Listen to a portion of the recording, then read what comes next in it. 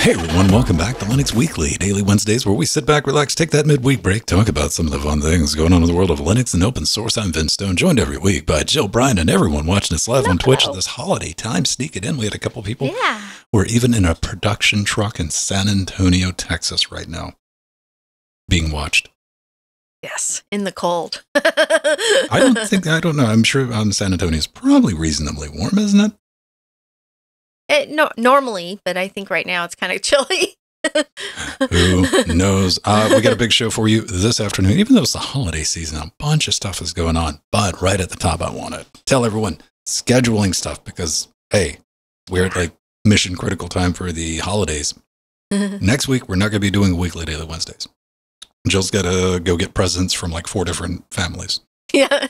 She wasn't happy with just getting presents from 1, not 2, not 3. Yeah. She's like, I need to go to 4 different families and get presents or I'm not going to be pleased.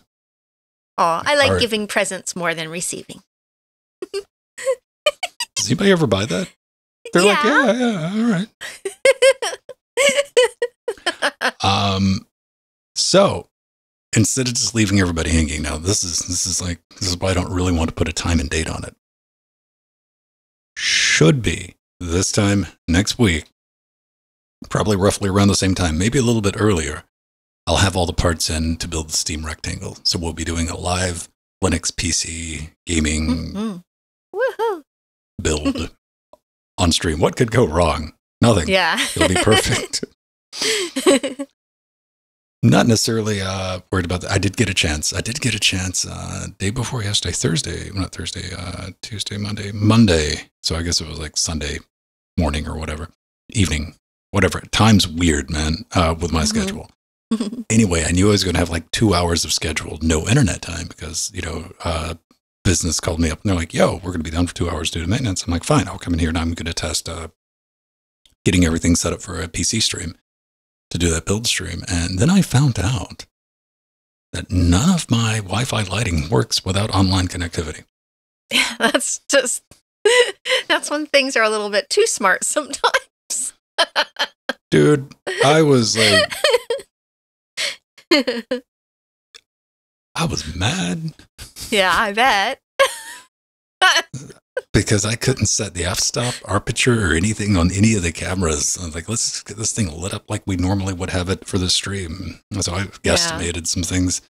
It should be okay. And just to make things a little extra squirrely, due to the holidays, Pedro's got to attend an event. And instead of just me and Jordan doing a show, we're going to push Linux Gamecast weekly recording till Monday. Yeah, cool. So Linux Gamecast weekly will record on the 26th. I have no idea what time because we're professionals. I will post that in Discord and probably on Patreon once we get the time nailed down. Probably going to be earlier though. It depends because I don't know if Jordan's going to work or not. Yeah. And if Jordan doesn't have to work, I mean, we might start doing it at like 4 p.m. or something like that. So that should be kind of fun. And yeah. That's about it, Jill Bryan. Keep your fingers crossed. Hopefully all the parts come in and we'll be doing that next week. And everyone on the internet can tell me I'm doing it wrong. But it'll be fun. You'll get to watch one of these boxes get set up. You'll probably get to watch me compile a real-time kernel and a bunch of other random weirdo things that I like to do. How about you? Oh, boy. So I had a great time with my family at Disneyland last Sunday afternoon. For the holidays, and that was nice to spend time with my Steve husband and my brother and his girlfriend. We had a great time. That was the first time the 4 of us were together at Disneyland with our annual passes. So that was really cool. We're gonna make it a frequent happening. And today I am actually wearing a rare LGC holiday shirt from several years back. It says "Hail Santa," not HELL, but HAIL Santa with a Santa hat on a green long sleeve shirt. And here it is. That's a classic. That's from like 2 or 3 years ago. Yeah, it sure is. I put those up just for that. I think I put them up in like the end of November and I ran them to December. Like, we're going to do this once and I might do a revised version, but that's never going to come back. That's interesting to see. I saw Joe and I'm like, I got one. Mine's black though. Yeah. as Yeah, you would that's never right. imagine. So, cool times, interesting times, and everything after the holidays are over. We'll be back on regular schedules and all Yeah. that fun stuff. But, it's better than doing nothing, because I always want to do something, even if it is like showing up and like, hey, we're going to play, I don't know, Minecraft, because Mm-hmm. everyone just poof. And I don't know about you guys, but most of my entertainment and, background noise and stuff like that is coming from Twitch, YouTube, and stuff like that, and live streams, and everyone disappears. And I'm like, well, there's nothing for me to watch. Oh, I'll make something for other people to watch. All right. Yeah. You remember, Ven, several years ago, Christmas morning fell on Wednesday, and we did LWDW, and I had my moose antlers on, and no, my reindeer antlers on. You were talking to somebody who has zero idea what day Christmas is. Yeah, I know. I know it's at the end of the month.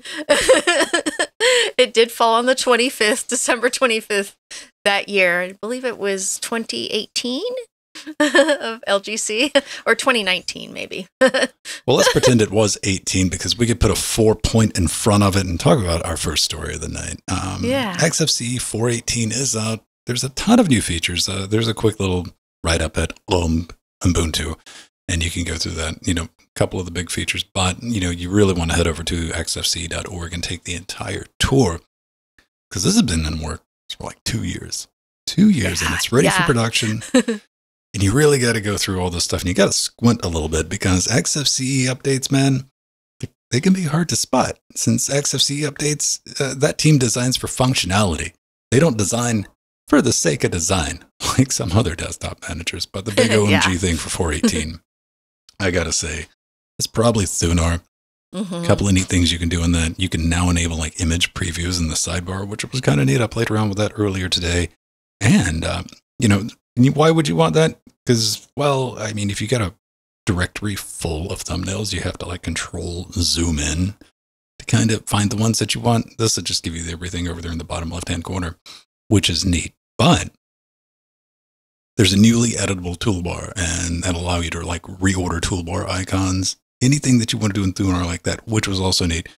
4.18 also has recursive search in Thunar, which, like, okay, that's extremely dope.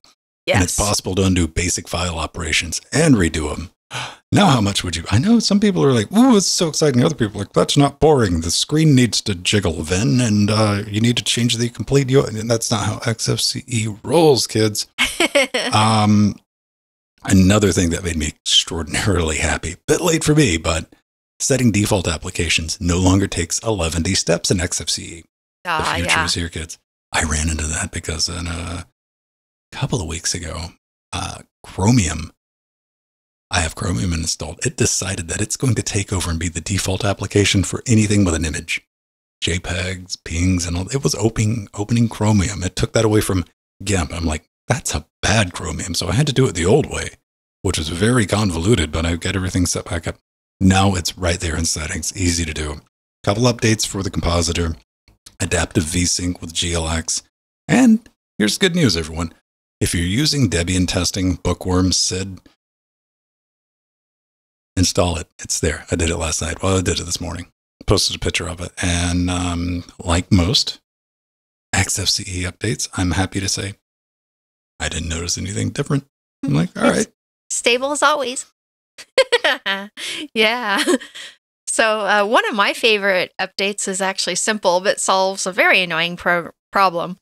You can now change the font size and style in the XFCE clock applet. Woohoo! It's about time. And there are now 4 clock layouts: date only, time only, date and time, and I only time see and date. 3 clock layouts. Oh, well, I guess their review was incorrect, Ben. No, I just think you're a Kardashian. Ah, okay. There are 4 font styles, 4 clock layouts, not 3. So instead of 4 lights, not 3. Oh, anyways, moving on. So the XFCE 4 panel length is now configurable in pixels rather than percentages as before. And there is a new Keep Panel Above Windows option. And this allows maximized app windows to fill the area behind the panel rather than maximize its bottom or top edge to sit flush against it. And that's a really nice feature to have. And like Ven was saying, Thunar has a new bookmark menu in the sidebar, and it has a new split view option for easily dragging and dropping. So lots of cool stuff for Thunar as well. Yeah, I went poking around even before the show. I'm like, there's got to be something. It was all the same, which was beautiful. That's what we love about XFCE, and it works. It's stable. I haven't had any crashes. And if you're looking for a power users productivity desktop manager that it's a very heavy window manager, but I've always had that toss up. I started with CDE way back in the day on Solaris. And I use CDE on Linux. I was one of those people. And, XFCE came out and I started using that. And I've always wanted to use Enlightenment, but Enlightenment is about as stable as a rabbit emu on a methamphetamine binge. It crashes all the time. I like the idea of it. I think it's aesthetically weirdly pleasing in that 90s aesthetic, but I always end up on XFCE. Yeah. But it's going to be interesting to follow Jordan, one of my co-hosts on Linux Gamecast Weekly. He recently moved from XFCE to GNOME out of curiosity. He's like, I want to give it a try. I want to see how it works out. We'll see how long that'll last. All right. Good news, everybody. The thing Jill never got. Yes, correct. Yeah, so the fine folks at Pine64 are working on a new open source tablet estimated to be available after the Chinese New Year and priced extremely affordable like their other Pine64 hardware. So the PineTab 2 is going to be much more powerful than the original PineTab, which, yes, I had ordered and never got because it suffered from hardware shortages from the pandemic, among other reasons. But there's some really awesome specs, but the PineTab 2 is still experimental, and these specs may change, but I think a lot of them will probably remain the same. So far, it features the RK3566. Okay, you guys are watching this video. All right, Pine, you got to work on this editing here because you probably got an 11-minute video and 6 of it is a slow zoom on this thing. Come on. It's slow. I see that, Ben. Trying to show it off. I'm trying to help you out. Yeah. So it features the RK3566, which is a modern mid-range quad-core Cortex A55 processor that it actually integrates a Mali G52 MP2 GPU, and it supports up to 8 gigabytes of RAM.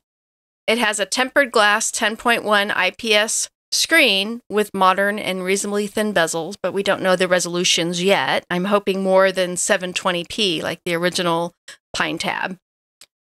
And it's got a micro HDMI port for video output, a front-facing 2-megapixel camera, and a rear-facing 5-megapixel one. That's kind of standard for tablets.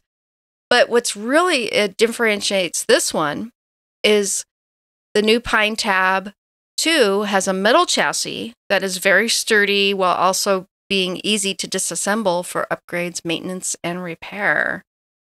And to make the device end-user serviceable, Pine64 has made the PineTab 2's guts modular, like the PineBook Pro and the PinePhone. That's what they say. They're like, hey, if you're used to taking apart a PineBook Pro, this is going to be equally equal. Yeah, it's going to be easy to navigate, just like their other hardware. And so this includes the modularity includes the daughter board, the battery, and USB keyboard connector, and they can all be replaced in under 5 minutes.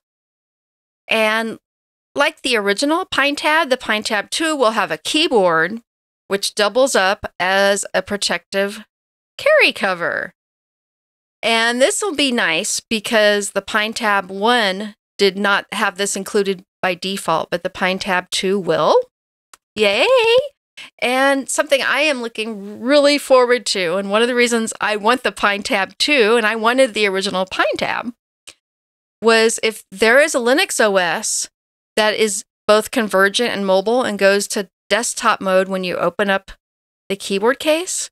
This could be a game changer, and it would sure be nice to do show notes on. It would just be really nice to have that convergency with the, using the tablet as a mobile OS, or if you have the keyboard as a desktop OS. And I'm hoping that comes to fruition. It's kind of like a Android tablet with a bunch of extra steps. Yeah, but better because it's pure Linux.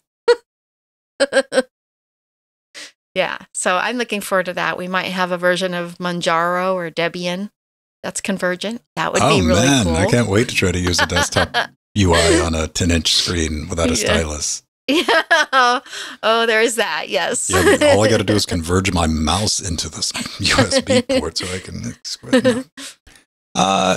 They do say developer units. They're going to be available soon.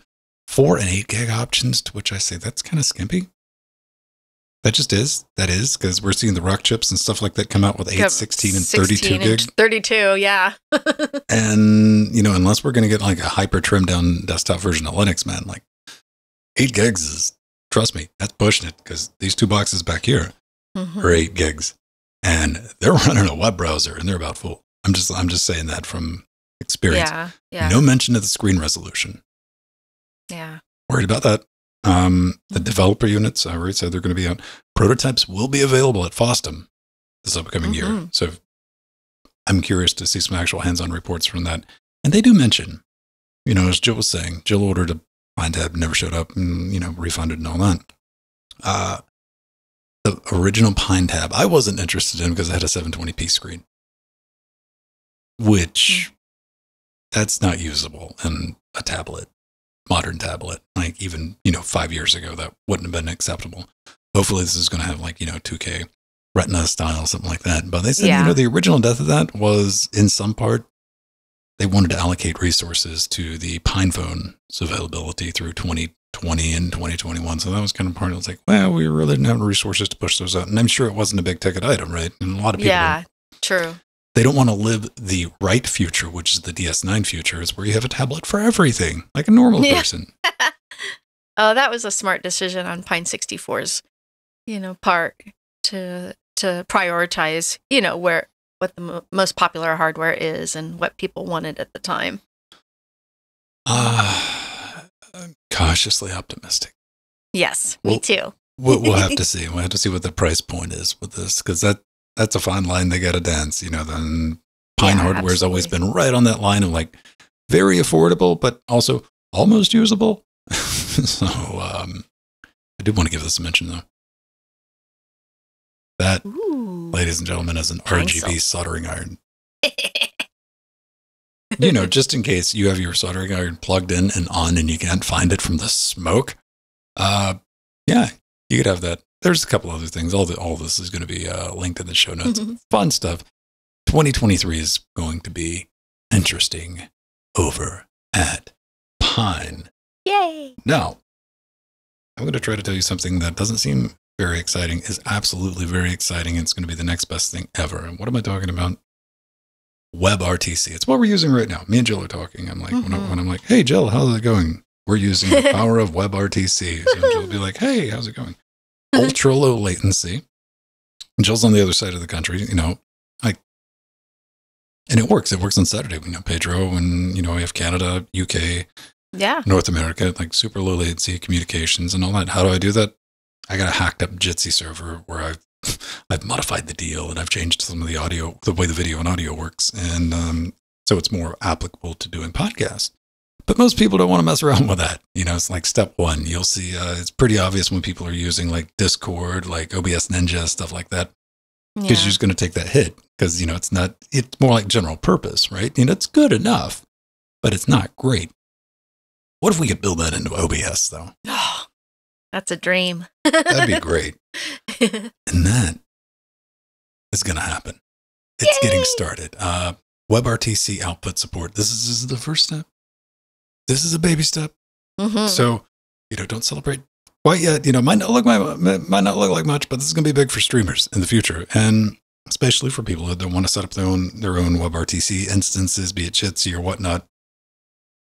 this is going to allow like WebRTC OBS users, you'd be able to share your video out directly. Like say, I don't have a like good shot example. Say I had like this shot. What am I doing right now? See, Jill can see me and Jill can see her. Mm-hmm. Jill, you're seeing what I'm seeing is what's going out on the stream. Yeah, including the lower thirds and everything. Yeah, everything's there. And the way I do that is because I have a Blackmagic Intensity Pro, which is a piece of hardware that captures, I mean, it's tied into OBS and it generates those frames, sends it out to the PC that Jill's on. So she can see in real time everything that I'm seeing. This would be another way of doing, now another way of doing that would be with NDI. If we wanted to set up OBS on this machine and just, with WebRTC, I could just take that scene and I could put an output to it and say, hey, send this to Jill. And we could be done with it. And Jill could take a scene that she wants, like, hey, send this back to Vin. And it's going to work over peer-to-peer. We don't need server infrastructure. We don't need anything crazy set up to do that. And we're talking like sub-second latency too, because that's one of the advantages of WebRTC over things like your RTMP connections with Twitch and places like that. And I'm sure Twitch and YouTube are going to be switching over to WebRTC. Then you can get the other flexibility. Like what I'm able to do with Jitsi is force Jitsi to use VP9. But with WebRTC, you're also going to be able to use H.265 and AV1 because, again, we're just talking back and forth to each other. We're not going through a service or anything. You're not limited. Get away with murders. Yeah. We don't have to pay them royalty dollar bills. And for the back-end collaboration stuff that this is going to enable in the future, it's going to be neat. It's in heavy development right now. I made the mistake of like subscribing to this topic, and I mean, it's just people blowing up, working on it. But maybe you're like, I don't care. You don't want to set up like a back and forwards communication thing like we got going on right now. Here's another thing you'll be able to do: stream to multiple services. Mm-hmm. So Wow. you want to stream Game changer. to Facebook, not OBS, but Twitch, YouTube, TikTok, all at the same time. Twitter, you'd be able to do it with this, no problem whatsoever. So keep an eye on that. I'm definitely going to be talking about this later on. Also, it's using Rust because things got to use Rust now, right? Yeah, and that's even better. Actually, since the Linux kernel is going to have a lot of Rusty elements to it, it should make it that much speedier. It is. And Joe's asking about NDI, and I'm like, oh, yeah, you go look on the New Tech blog where they, like, hey, Vin Stode wrote a thing. I'm familiar with NDI. We know each other. NDI is a good solution, but again, it's closed source. It's proprietary. It required, also, NDI in your network is cancerous because NDI's life finds a way, man. Like, I had to fight NDI and, like, block off ports and different machines to get that to work. This is going to be more straightforward. Now, what I'm curious about is how the audio is going to be handled. Yeah. That's when I'm going to start chiming in. Right now, I'm just sitting back, Jill, and I'm watching from my ivory tower. I'm like, yes. When they start talking about how they're going to implement audio, then I'm going to show up. I'm like, konnichiwa, people. Yeah. Is it going to be, is it going to default to Opus? Is it going to have the ability to do uncompressed? That would be awesome. Well, it's going to fall within real time WebRTC standard, so it's going to be Opus. Yeah, probably. But that's just like a built-in thing with a WebRTC. You're kind of being able to adjust it like you do in Jitsi, that'll be nice. That it'll be interesting to see how they do it because there's so many interesting things that this can enable. And I love the flexibility, like the ease of use of stuff like this.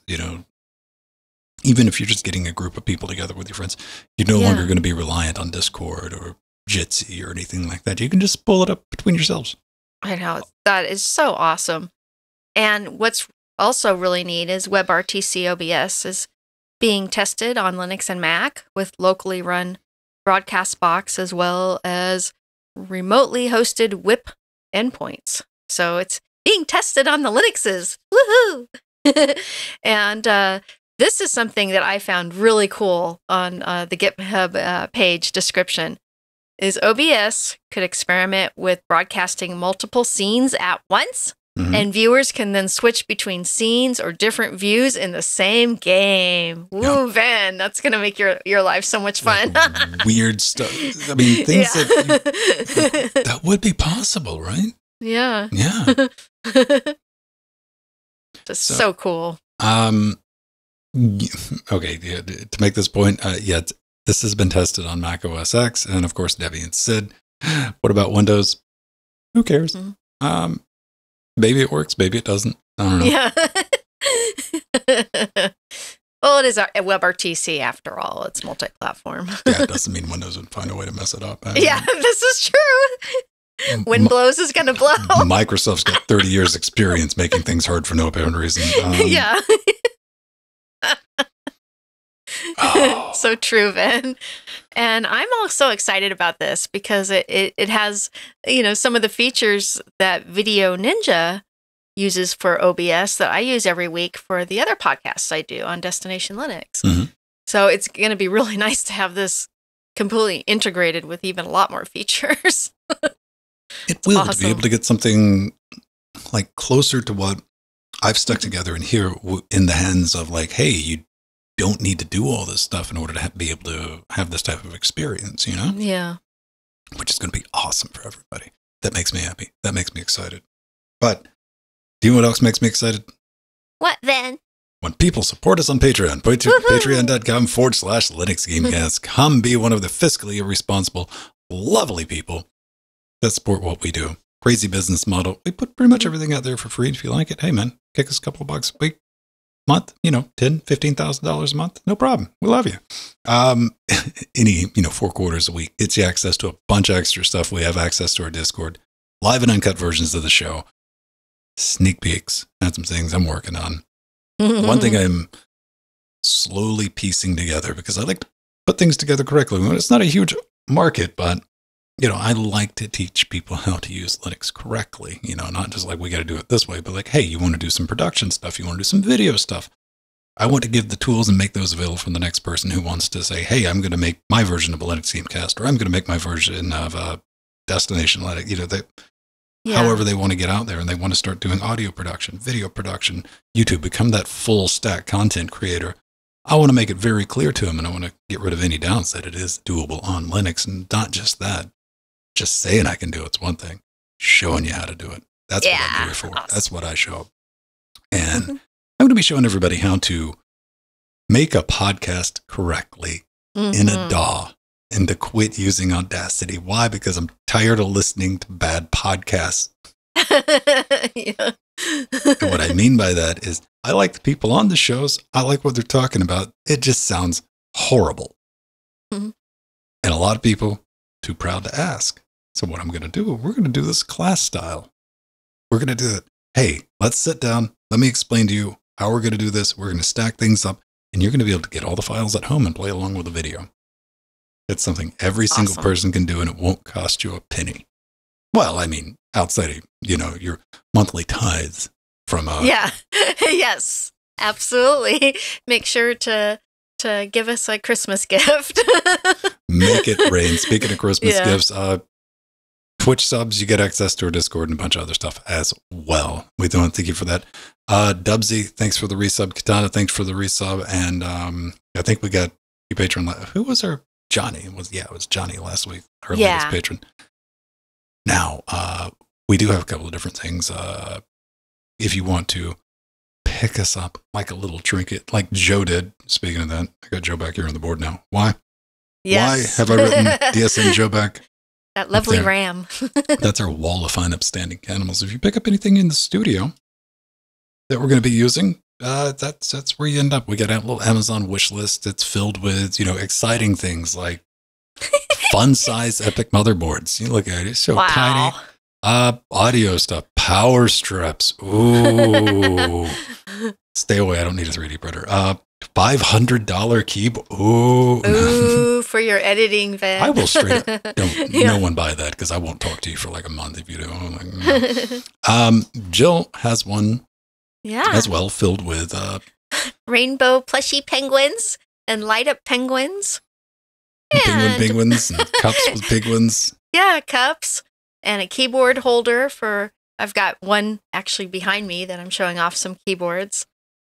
Those come in handy. Those are really good for showing off. I have over 100 keyboards in my collection. This is Jill's magic number. If it's more than 5, it goes from 1, 2, 3, 4, 500. Yeah. Because all my vintage computers, I have keyboards for all my vintage computers, and I have several hundred of those. Many hundreds. Did you see the keyboard I posted earlier in Discord? No, earlier today? That as a no. No. In 2018 at 3 p.m. on a Friday. Oh, no, I don't remember. No, the one I posted today, Jill. Yes. Oh, okay. I guess I missed it. It has a...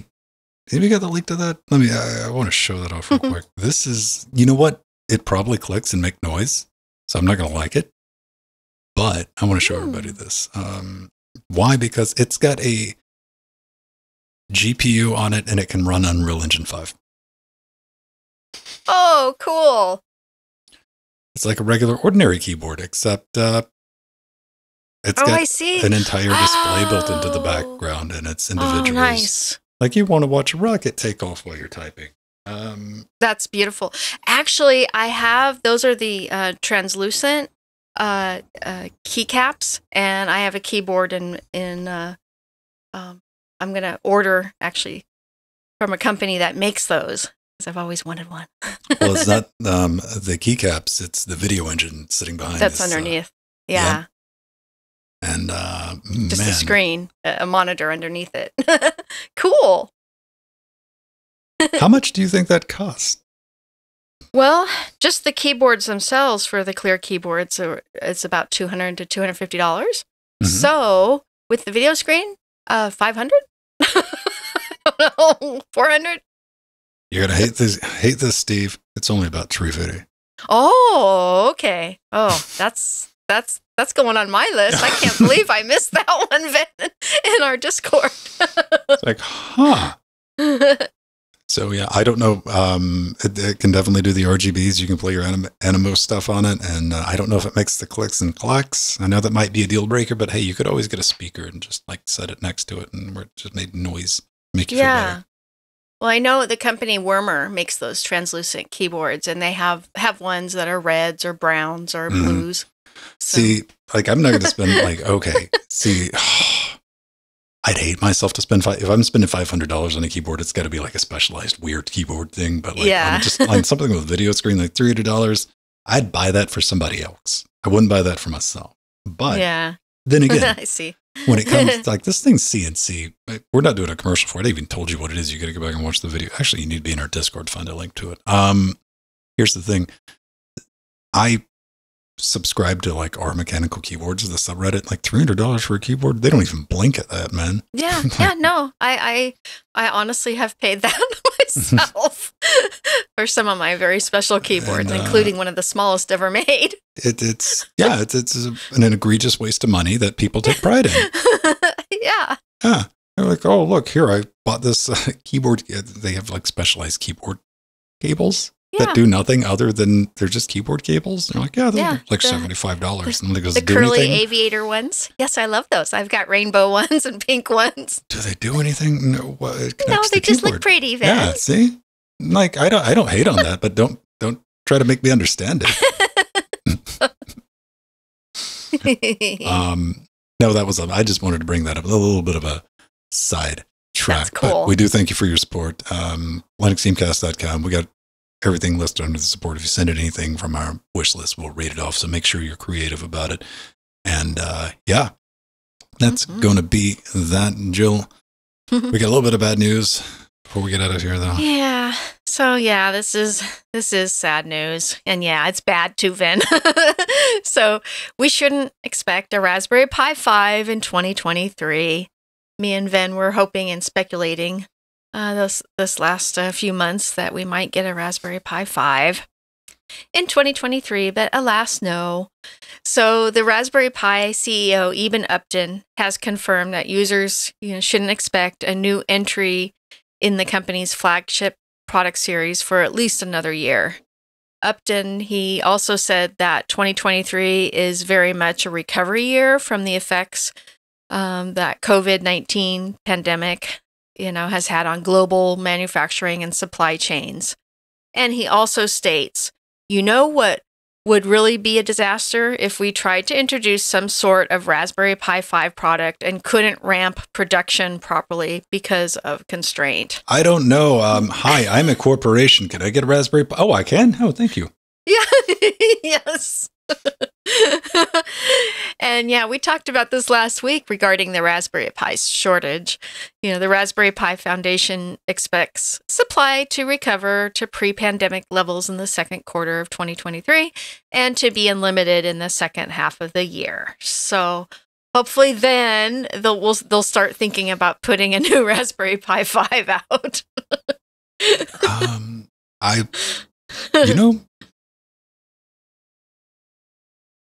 I think I speak for a lot of us I'm not going to be waiting for a Raspberry Pi 5 in 2023. There's too many, an embarrassment of options right now, especially based on the Rock chip, with 8, 16, and 32 gig options, that if I needed, something to learn on, something to play with, an SBC system, that's where I'm going. I'm not waiting at 2023. Mm-hmm. And as we've been talking about, like we've been doing like the 12 days of Christmas, but with the Raspberry Pis, like here's yet another thing that's more powerful and cheaper than a Raspberry. The Raspberry Pi 4 is obsolete technology now, so we're definitely not waiting on a restock at that. And it'd be towards the end of 2023. Who knows? This could all just be like, haha, I was messing with Jill. We're really going to release it next year. Who knows? I don't know. Things change quickly. They said one thing in November, even Upton did. Yeah. He said another thing last week. So, now we have something new. And I think it is like they don't know. Yeah. They don't know. And again, I checked before we went live this week. I mean, to even get a hold to an 8 gig Raspberry Pi 4, you got to buy it from a kit from somebody who's scalping it for $200+. Yeah. I could buy so much more cooler single board computers for $200 than that. Orange Pis with 16 gigs or 32 gigs. Yeah. So that's unfortunate. No Pis in your Christmas stockings unless you got Pi. If somebody bought you a Raspberry Pi for Christmas, Ben, you better be nice to them because they spent some chatter on you, right? Yeah. Absolutely. All right, beautiful people. Last show of 2020. Oh, wow. I think, yeah. Yeah. LWDW. We're going to roll some credits, but they're only going to be like halfway because I forgot to render everything. Yeah, that's okay, Ben. I can thank all the people. We got our advisors, Omegas and our Theron. Our executive producers, Barbrant, Scott M, Atomic, Mike G, Empty Drummer, and our Chicago level people, Super Dust Stout. Sea Monsters, Veritanuda, Justin, Frostclaw, Nubbin, Death Notes, too many for me to name, and lots of wonderful chairlings as well.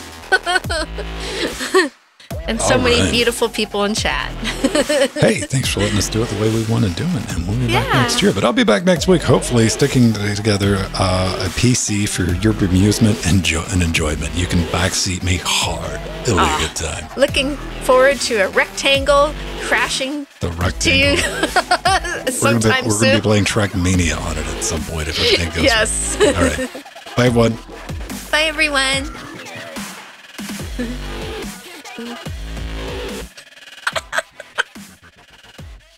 Yay, Ben!